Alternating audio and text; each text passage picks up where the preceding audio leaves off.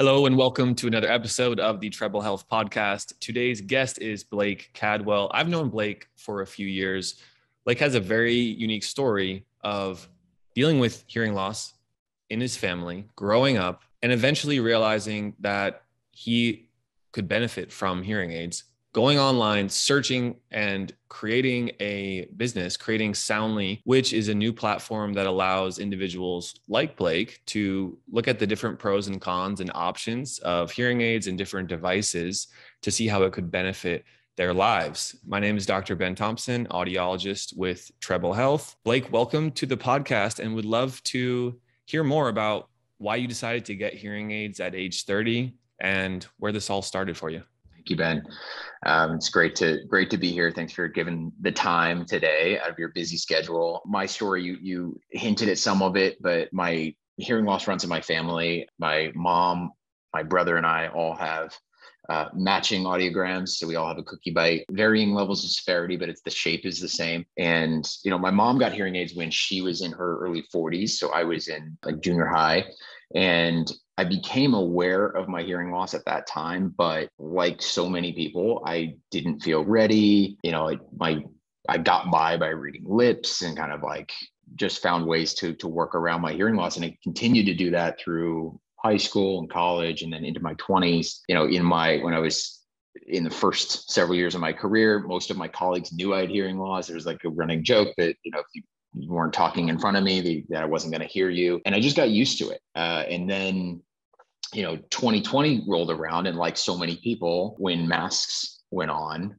I suddenly became aware of how much I was reading lips and therefore how much now I was missing. And, there were several times in my neighborhood or close to where I lived that, I was missing, it felt like the majority of the conversation, like looking around, trying to get other cues and feeling incredibly frustrated and, really feeling a much more acute sense of what a lot of people experience when they, have more severe hearing loss. It's just missing out on so much. And, I'd thought about several times throughout my life between junior high and age of 30, I'd thought about getting hearing aids and, thought about going to Costco a few times, thought about, trying to approach it. And I just never quite gotten there, never been totally ready. But at age 30 in 2020, I was kind of pushed over the edge. And I started researching. And as you mentioned, I think what I found was, again, what so many people I think experience, which is getting clear, concise, and accurate information about hearing aids online is really challenging. There's a lot of, at least in my experience, there's a lot of mixed signals. So you see $100 hearing aids, you see $7,000 hearing aids.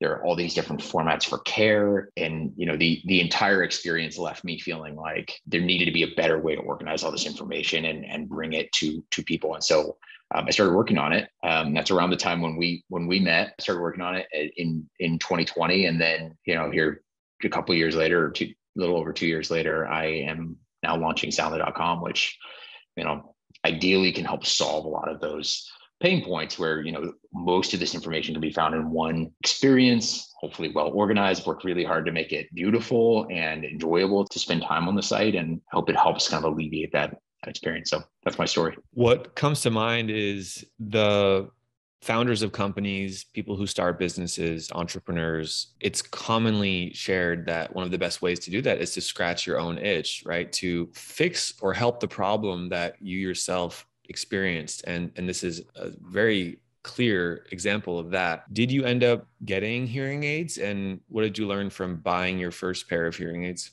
I did.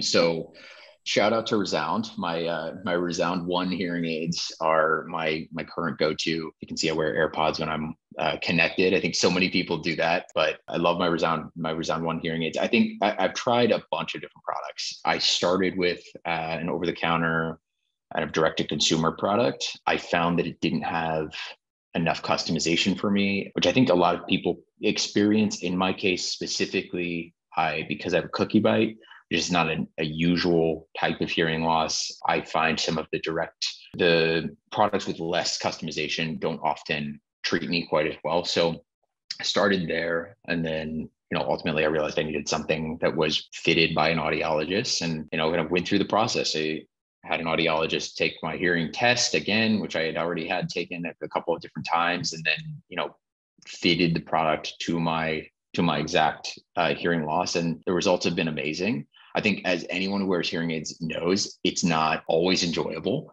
Sometimes, I think when I first started, it was very loud and somewhat overwhelming. And then as my ears and my brain became used to it, it became more and more enjoyable. But my hearing aids, I think the biggest places where I see an impact is one, still there's still people wearing masks. And when I'm in environments where people wear masks, it's a complete game changer. I also have a new daughter who goes to sleep earlier in the evening. So communicating with my wife in like lower tones, or if we have friends over in the evening, it's critical for me to wear my hearing aids to be able to engage in the conversation. And then, I think also in professional work context as well, when I'm in groups of people where I'm not kind of one-on-one really looking at them, but maybe in a group of 4 or 5, that's where my hearing aids really help me a lot as well. The problem that Soundly is working towards solving, it seems to me from what you've shared so far, is to provide clarity to that experience of, okay, I finally reached the point where I do want to try hearing aids. In an ideal world,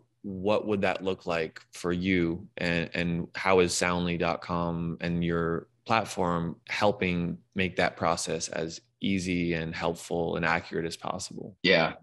So I think just going back to really the inspiration for this is my experience as I started my own search. And what ultimately happened was probably took me 8 to 10 hours of research. And during that 8 to 10 hours, I had 12 or 15 tabs open on my laptop, and I'm watching YouTube videos, and I'm on review sites, and I'm on manufacturer websites trying to get specs and like trying to piece all this together. And what Soundly does is it brings all of that information into one platform, one environment.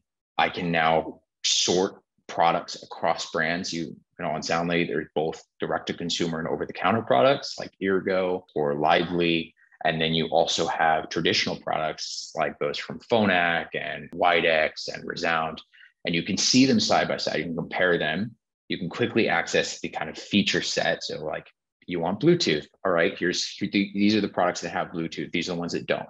And then, importantly, you can see some price guidance as well. And it's like, what is the price difference between, an entry level over the counter product or direct to consumer product versus a professionally fitted, audiologist product. So, really it's kind of collapsing those 12 or 15 tabs down into one tab, and then making the, hopefully taking that, what for me was an 8 to 10 hour research process, and making it something that you can achieve in 15, 20, 30 minutes. And of course you're going to learn more from your audiologist through the process, things like that, but it's bringing all that information to you right there at your fingertips. Yeah, our audiology team has been collaborating with you on this project, as you know, and it's been a great industry collaboration as far as I'm concerned, because when you are trying to do the right thing and you have so much personal experience in what's important, in the emotions behind this, in what kind of customer experience should one have. And we connected because there's also the benefit of having the audiologist, the professional, make sense of all this. Because like you said, when the price of devices range from $100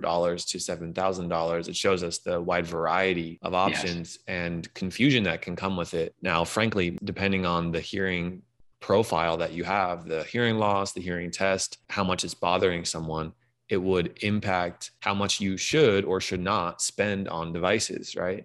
And what style should they be? How much have you learned about hearing aids and audiology in the past few years? I mean, so much. I think I've learned a lot about the devices that are available, a lot of it through firsthand. I've tried most of the products that are going to be on the site. I've tried at some level. I think I'm still, very aware. And one of the reasons that I've loved working with the Treble team is I'm still very aware that I'm not an audiologist. This isn't my, traditional background. I have an experience that as a human, I've experienced hearing loss, and I've tried a lot of things, and I have a sense for what I hope the experience can be for other people who share my situation. But I don't have some of the kind of clinical and traditional training that you and your team have. So I've really loved to, collaborate together on the information that's available on the site, getting your gut check and other audiologists' gut check on different products, and be like, this one seemed good for me. Is that true across the board? Are you seeing other people have good outcomes with this product? I think on Soundly.com, one of the things that people will find is each product has at the bottom of the product page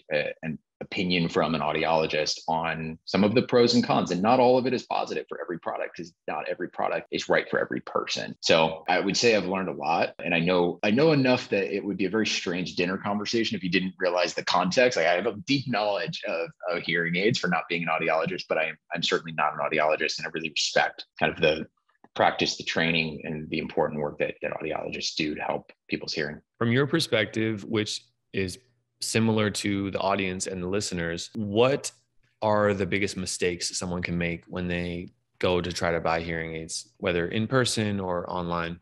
What are the biggest risks or mistakes someone can make? I mean, the number one thing I would say is, I highly recommend that people start with a product that can be customized at some level. And what I mean by customized is it can be customized to your individual hearing loss, meaning that, for me, I lose, I have a dip in my audiogram. So in my mid-tones, that's where I have the most hearing loss. I need a hearing aid that can make those sounds louder, but kind of keep my basses and my higher pitch sounds similar. I've tried a handful of products that I would classify as amplifiers, or just all they do is they turn everything up. And for me, those products are very uncomfortable. I have the sense that they could hurt me if I wear them for too long. And unfortunately, I think for people who are just getting started, there are a lot of those types of products that get placed in advertisements and kind of put in front of people. And ultimately, I was talking with my aunt not too long ago, who is a hearing aid wearer, and she said that she'd started with one of these brands that was, I think a couple $100. She and her husband actually both did. And they then had to try to send them back. And of course, the return policy was not friendly, and they ultimately just kind of lost the money, and it was an uncomfortable experience and didn't really help them. And I've seen so many reviews that essentially have that. So I think the first thing is make sure the product is customized. And on soundly.com, we don't include any amplifiers. It's all products that can be customized. Some of them are self-customized, and those are the less expensive products. And then some of them are professionally customized, which are the more expensive. But we've left out everything that is just a pure, amplifier. I think the other piece for me is being collaborative and open to getting help from a professional, I think is really important. I can often be a sort of DIY person. I want to figure things out. I want to tinker, and there's certainly a place for that. But I also found that my own hearing loss was treated the best when I was in collaboration with an audiologist. So I think there's a real place for that. I'm curious where everything will go over the long term, and maybe technology will make these self-fit hearing aids better and better. But I personally think it's still really valuable to have a relationship with an audiologist. Excellent. Thank you. Well, for those who are listening, who are curious, at the time that this video will be published, you can head over to soundly.com and check out what Mr. Blake Cadwell has been working on for the past year plus. And like, you've also written many blog articles, as you've shared. You've done a lot of research on this. So I remember years ago, we had a discussion right around the time, I believe, when you've had the Resound hearing aids for just a few months, and you were asking questions about technology and telehealth, and if we can adjust the hearing aids. And you asked a very, what I would call, normal question of, okay, so I have these hearing aids, they're connected to my phone. The phone's connected to the internet. Ben, you're an audiologist. Can't you adjust my hearing aids over the internet? And it opens up this question of which of these technologies have these features, or the open ability for audiologists or the company itself to make these remote adjustments, essentially bypassing the clinic and the whole in-person clinic experience. Now, a year plus after we had that initial conversation, what have you learned about that emerging platform and service delivery model of telehealth? I mean, a lot. I feel like, one of the main things I've learned is that it's still very early days, I guess. It's one thing that, is clear is that all of the products, most of the new products, and you can see this information, by the way, on Soundly, but most of the new products have the ability to be programmed remotely. And so you can see clearly the makers of this technology understand the power of remote programming and remote care. It's still today very difficult to get a lot of these products delivered entirely remotely. And Treble as an exception to that. We're bringing some telehealth to some products through your team on Soundly, which I'm very excited about. I know my personal experience is I live in Los Angeles, where it's very difficult to move around and find parking. And it is a strong preference for me to seek telehealth treatment on all of my health needs, not just my hearing loss, but I think especially my hearing loss, because it feels like, the convenience will give me the opportunity to get more adjustments, to kind of be more collaborative with my audiologist. I know in my experience, I got my initial programming and I have not actually gone back to my audiologist to tune those hearing aids because, I'm a young dad. There's just like a lot going on in my life. And that's a 4 or 5 hour commitment that I just haven't been able to make. So, I'm excited about telehealth. I don't think it'll be for everybody. I think certain people will still want that hands-on care, but I think a lot of people can benefit from, fully remote care and programming and, hearing aids delivered to your front door, which really feels like that's where everything's headed. And it seems like there's no reason this category won't head that same way. Yeah, definitely a modern healthcare experience, having the option for that. Yeah. Blake, I really appreciate you coming on and sharing your story. When I first heard your story, I was captivated, and now to see what you've built over the years, gets me really excited. So let's make a promise that we're always going to think of the community and what the end consumer benefits from first. That's definitely both of our companies' mission. I know of that. So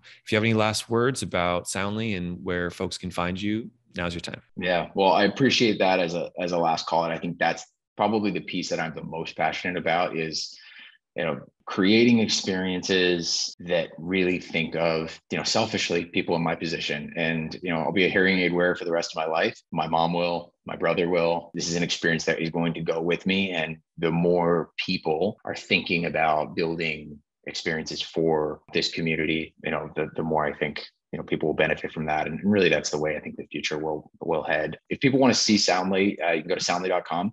The whole experience is kind of live there. We're also on social. So if you want to follow us on social, you can kind of scroll to the bottom of the website, see some links to social, but soundly.com is a great place to start. And, if you have feedback or ideas or questions about the project, I'd love to hear from you. We're going to be making it better over time. It's just hello@soundly.com. And we'd love to hear from you about any thoughts you have. Excellent. Thank you, Blake, for coming on the Treble Health podcast. For you who's listening, make sure to subscribe and check out our other podcast episodes. Take care.